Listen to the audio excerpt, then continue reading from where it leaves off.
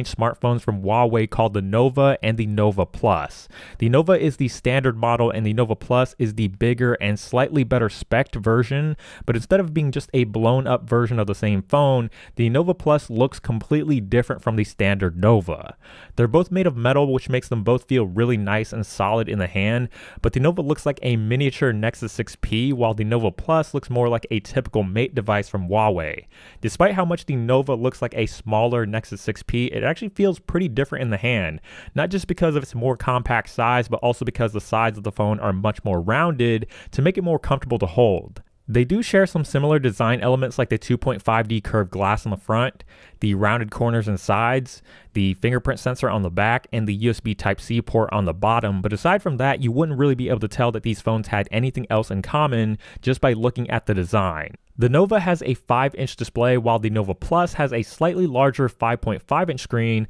but they both share the same resolution at 1920 by 1080. They look decent, but they're definitely not anything that's going to blow your socks off. They're being powered by a Snapdragon 625, 3GB of RAM, and 32 gigs of internal storage, but there's no microSD card slot, so the phone's internal storage is all you're going to get. The Nova and Nova Plus also have identical software experiences with Android 6.0 Marshmallow and Huawei's EmotionUI 4.1 on top, and if you've ever used a Huawei phone before, you'll know exactly what to expect. It's a very iOS-like experience with no app drawer, transparency effects, and colorful icons, and you get pretty much all of the same features that you would expect from Huawei, including the Knuckle Sense technology that lets you perform a variety of different actions just by using your knuckles. Where these two phones really differ is in the battery life department and the camera. The Nova has a 3020 mAh battery and the Nova Plus has a 3340 mAh battery, so on paper at least, you should get a little bit of extra battery life on the Nova Plus. The front cameras are the same at 8 megapixels, but the Nova Plus comes with a higher resolution 16 megapixel rear camera